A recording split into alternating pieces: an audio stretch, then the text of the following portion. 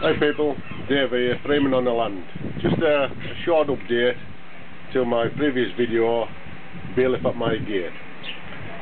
It is now Thursday tea time, and since the bailiff arrived on Monday, he threatened to come back in 24 hours.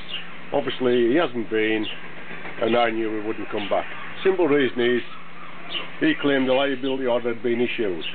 I claimed it hadn't been issued because I checked with the court. The fact that his claim was it had been issued but he couldn't produce one, he knew then, and I knew, that he hadn't a leg to stand on. And the paperwork he issued, well, was absolutely useless.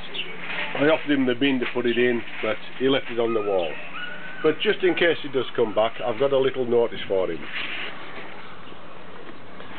See if we can see this notice here.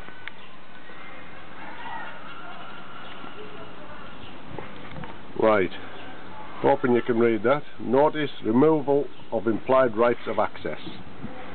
It states notice to agent is notice to principal. Notice to principal is notice to agent.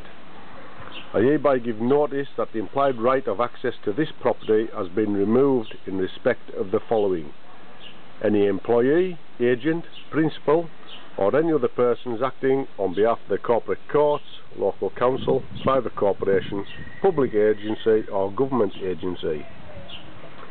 Any transgression of this notice without our pre-written signed consent may result in a fine of £10,000 for the man, woman and corporation separately.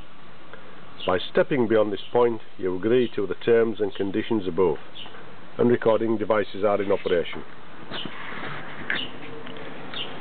Well, that notice should certainly keep him off my property.